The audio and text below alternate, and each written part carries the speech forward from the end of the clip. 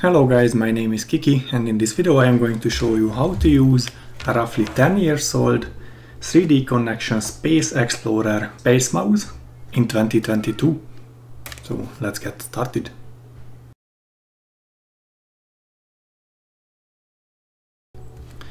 So basically I bought this 3Dconnexion SpaceExplorer space mouse for 27 euro because it was stated in the advertisement that it's faulty and it does not connect to the computer anymore. And I thought, okay, I will try to repair it.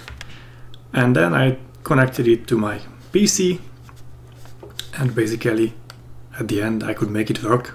So let me guide you through on the process how to use this old space mouse in 2022 in Fusion 360.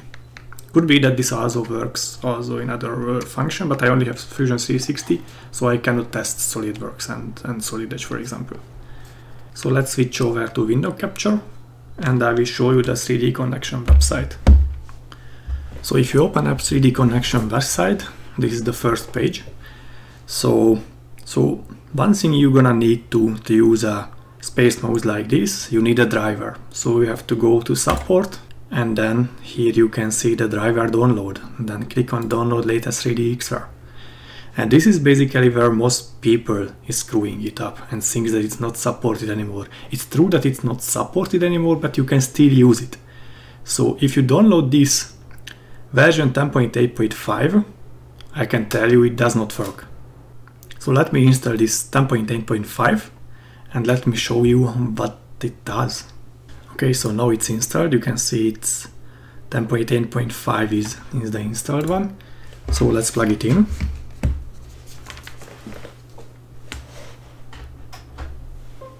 You can hear the noise in Windows that it's being recognized. And then let's open the 3Dconnexion software, and as you can see, no application selected. It does not recognize at all. I am now in Fusion 360, I can move it all around, but nothing is changes. LED is not lighting up. So it just simply does not work. So if I go into the 3Dconnexion app, go to settings. No application selected. It's not being recognized at all.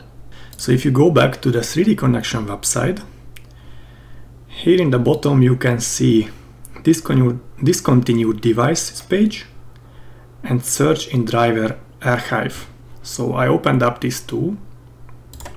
This is the archive and this is the discontinued products.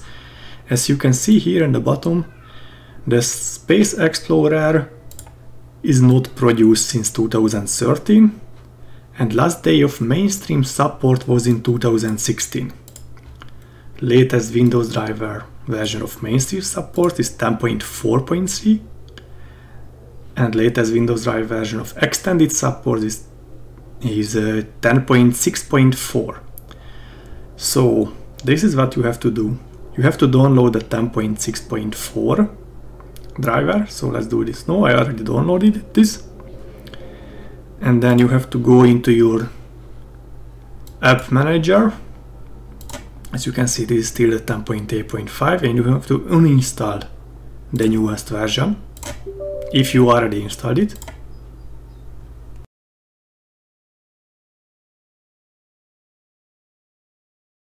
So uninstalled successfully, it's not here anymore.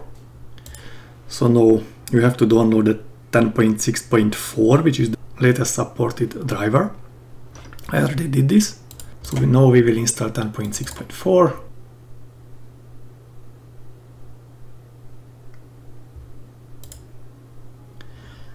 And here's the first trick what you have to do. So you can see here in the bottom, check online if an update is available. If this one is ticked in, then it will always look for a new driver. And as soon as a new driver is available and you will accept to install the latest one, your SpaceExplorer will not be supported anymore. So remove the tick from this and click next. And again here, remove the tick from automatic check for updates. We do not need updates. We want to use the old driver because this is which is still supported. And just hit install.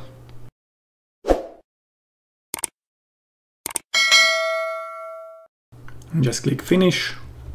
Now it wants to register your SpaceMouse. We do not want to do this. So we just close this, and basically we are done. So if I open now the app, you can see that SpaceExplorer is being recognized. Although it's stated here that it is discontinued device, but it still works. So if I go now to the app and I will go to the demo, for example,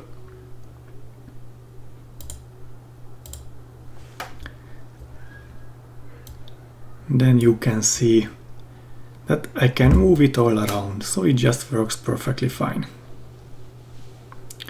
Let's open a Fusion 360 because there are also some tricks you have to do to make it work properly. So as you can see, now I can move it all around. If I click on anything, even the buttons, ESC works, all the button works. You can go to press left, right. All these buttons work perfectly fine. So one trick you have to do here in Fusion 360, if it does not work for you, you go here to preferences.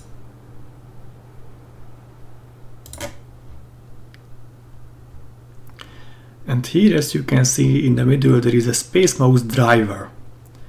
So here you have to select the legacy driver and not the latest one, because if you select the latest one, it wants to use the latest one and it might not work for you.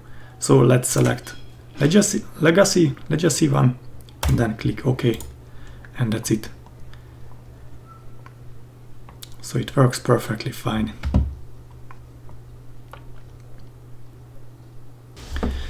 So okay guys, that's all for this video. I hope you found it helpful, and basically with this way you can still use such cheap SpaceMouse in your CAD software.